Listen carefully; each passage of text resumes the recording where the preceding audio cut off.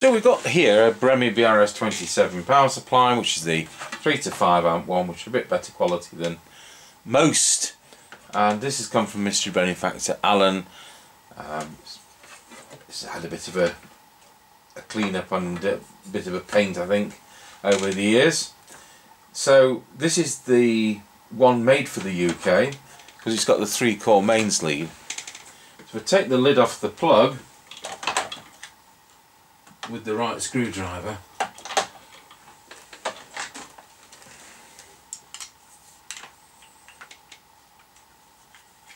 This is one with the shrouded pin, so it's legal to use. What we want to see is a 3 amp fuse in there.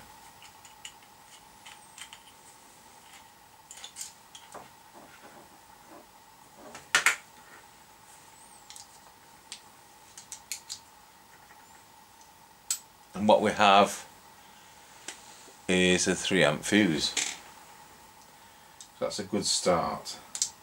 Just check the terminals are tight.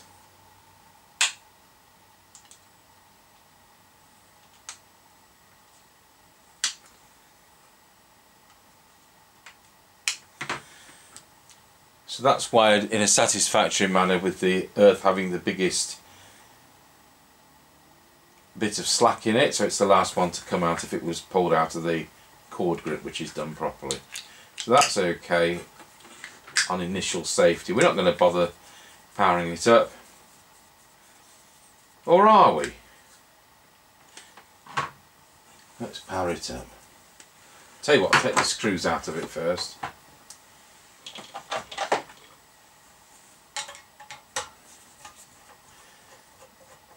And then I think Mr. Chippy's going to do the electronics on this.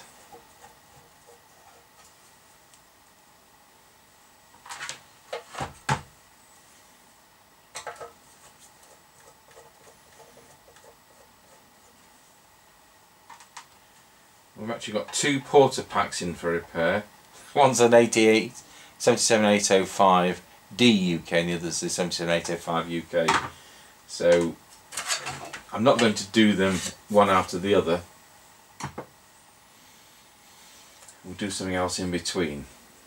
So, can we see? On the heatsink is a 10-pin IC, which is a UA723, so it's an LM723, but the variation for TO. It's TO66 when it's got that many legs. So you have no further fuse in the product, but everything is shrouded, and it switches the live. So this one, you've got a secondary fuse, but you haven't got a primary fuse. So the only fuse is the one in the plug. In the primary there will be a thermal fuse, so you do have that so it doesn't catch fire. Now, to be honest, this has had the capacitors done. So I'm absolutely talking out of my bottom here. So it's come from Alan and the capacitors have been done. So this isn't going to be much of a demonstration, is it?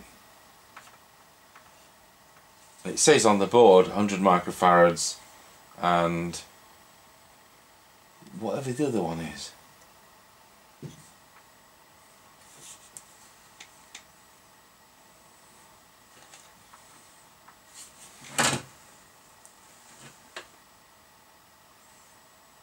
$2200 microfarads.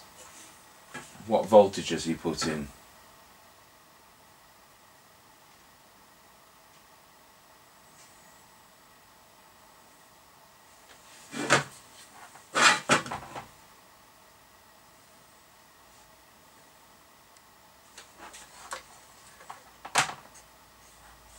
$105 rated.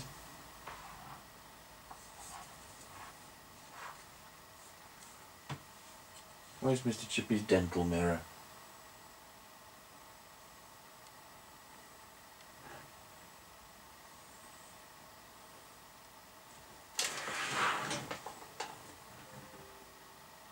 He's put 35 volts in, which is absolutely fine. So originally there were 28 volts, which wasn't good enough.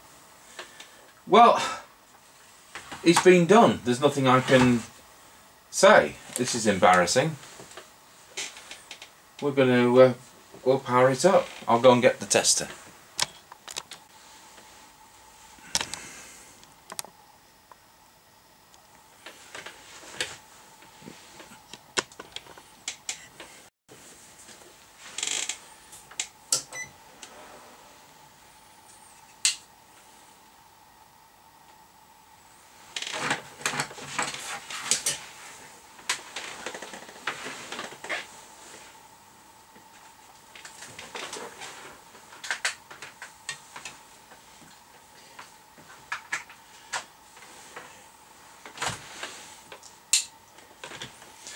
Right, so we've got 13.917 offload.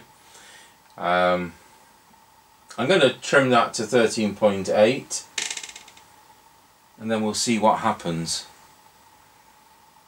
I wonder where all the trimming tools are here.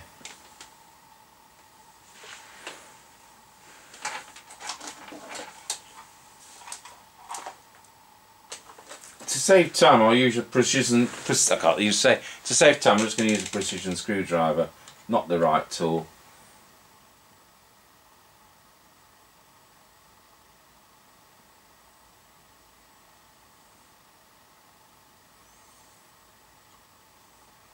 Right, I think I'd rather have it at the low end. Let's put 100 milliamps on. 13.7. I think we'll trim it to 13.8 under that load.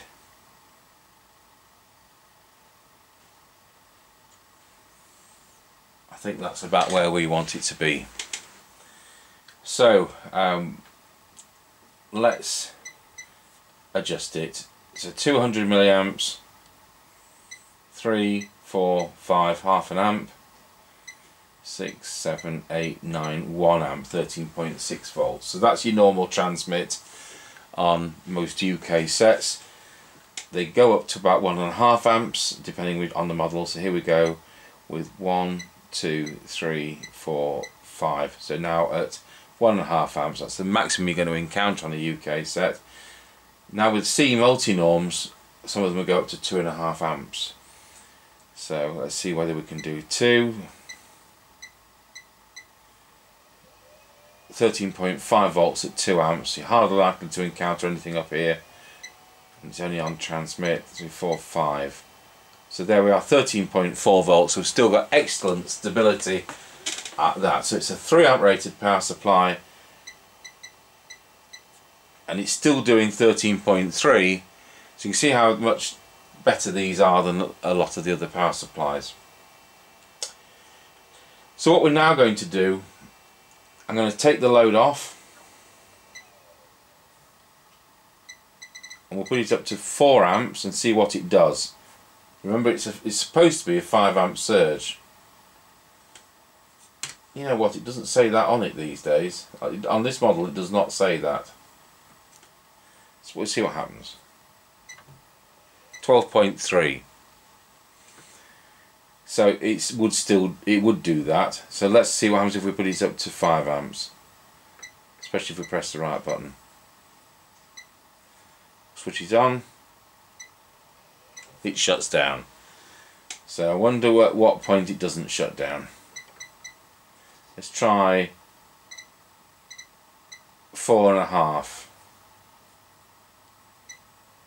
No, it shuts down. 4.1. It just supports 4.1. So there you are. It's a 3 amp power supply and it actually does it, and we've hardly got much temperature change on that. So not much of a video, but at least we've set it up and it's really satisfactory. I thought we were going to be changing the capacitors. So the whole point of showing you this is the 2 capacitors that do need changing. If you've got one of these and it still works, if it's the one with the 3 core mains lead, it's absolutely fine because it was made for the UK. If you have the one with the 2 core mains lead, it wasn't made for the UK. It's a 220 volt transformer. So it's the 2 capacitors need changing, and the original capacitors are what they call axial ones, which go across flatways on this big one, which is 2200 at 35 volts. So I presume Alan's replaced this with the 105 rated one, 105 degree rated, and he's used the radial type. He's put sleeving on it. He's done a really good job.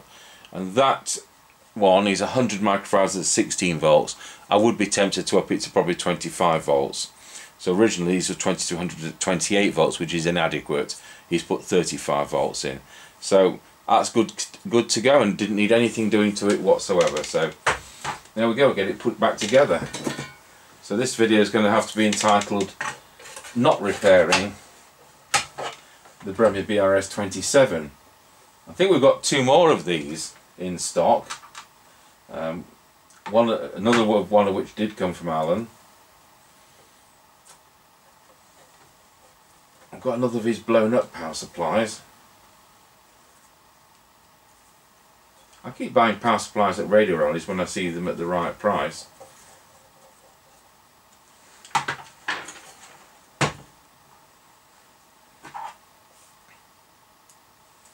So the final thing, oh, I'll tell you what I should have done. Just do the safety test. I'll try and do that from the underside. So come back to the video. Right, so we'll use the Martindale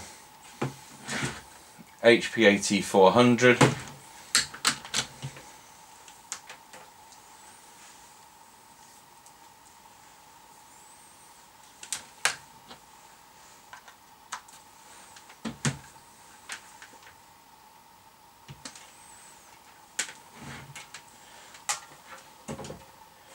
So these screws at the bottom hold the transformer in, and these will be the earth bonding screws.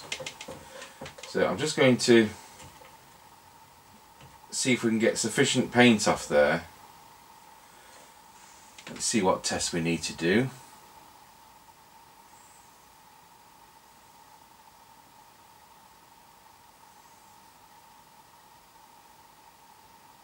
I think it's going to be class 1 on this one.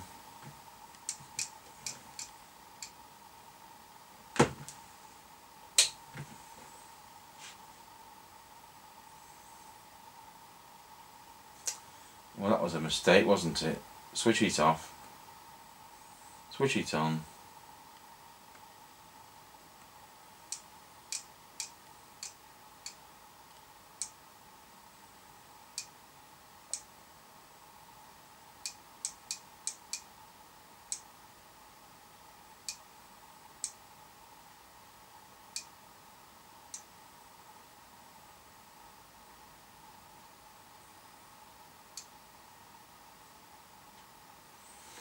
There we are. It's not a double insulated product, it's a metal case, so there we are. So that's fine.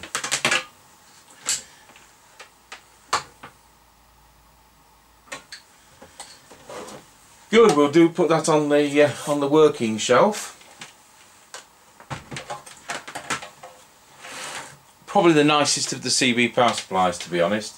I do have a Zitagi one somewhere, which is probably one of the most expensive ones, so I really ought to look at that one day, but we've got quite a lot of cheaper ones to actually repair,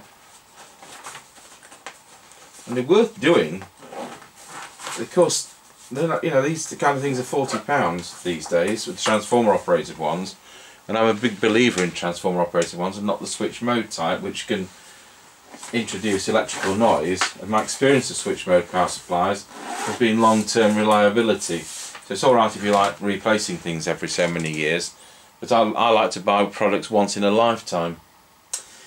So there you go, not repairing the Bremi BRS27 from 1981. Thanks for watching.